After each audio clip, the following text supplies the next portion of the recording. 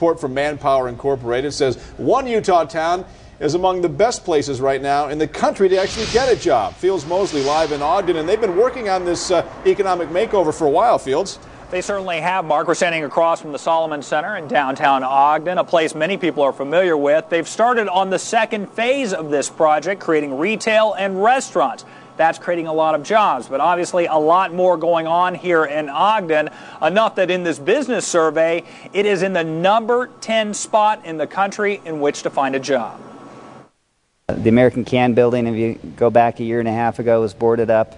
Now it's a thriving business area. When looking to consolidate its three brands, Atomic, Solomon, and Sunto, Amer Sports could have gone anywhere. We looked at Seattle, Washington, Portland, Oregon, and multiple places in Utah. But company president Mike Dowse says Ogden wasn't even on the radar until the governor's office suggested it. That led to the transformation of what was once a can factory into a modern corporate headquarters. We were able to drive down our overhead substantially by moving here, but maybe more importantly is our employees could afford to live here. Some, like Cindy Patterson, were already in Ogden.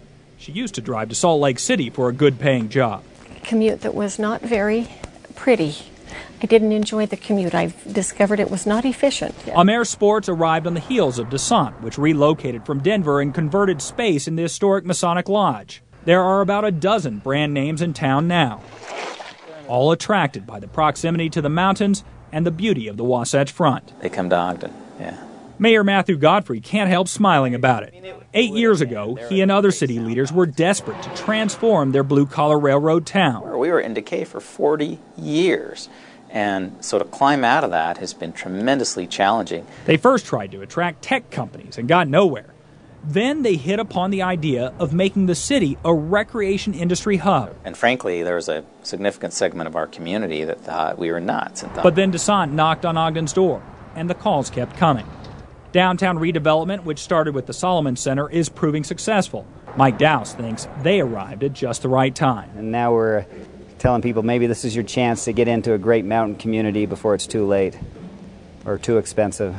The business growth not limited to the winter sports industry, and everything here in Ogden not perfect either. It has a long way to go, but it does seem like the economic policies and ideas over the past 8 years finally starting to bear fruit for this old railroad town.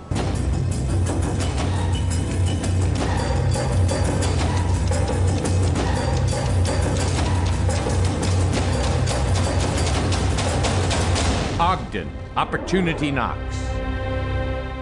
What drives me to do these things is that there are really good people here in this community, and it's a beautiful place. I think this town has such huge potential. I think it's perhaps one of the most spectacular places on this earth, and I want to see this place prosper. And I see what this can become. And I see the reaction of people when they come to this town for the first time. In the past 5 years, we've seen over 120 acres of redevelopment in our downtown area.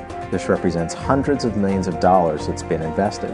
And we are just now in the middle of that construction taking place.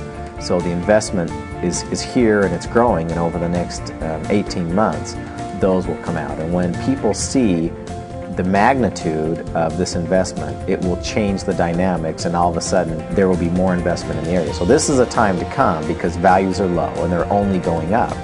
And the new development that is underway is going to create exponential growth, I think, in the potential and help us get where we should have been probably 10 or 15 years ago relative to values. The High Adventure Recreation Center, it's been approved, financed. We have a 12-plex movie theater, which will be the most spectacular in the region, the pivotal point in bringing the other players to redevelop the mall. So this is where the Ogden River meanders through the northern end of our downtown right now, but it's really hidden. What we're going to do with this development is we're going to open it up. It's going to become the jewel of this neighborhood. It's going to be an exciting place to live and to shop. There'll be retail along the river and restaurants where you'll sit outside on an outdoor patio. You can enjoy just the natural setting of a river right in the heart of our downtown. My passion is really derived from the potential of this community and my desire to see Ogden become all it can be and to have tremendous economic prosperity and to be a place where my family will want to stay, where my kids can find good jobs, where their kids will want to grow up and raise their families because it is a spectacular place.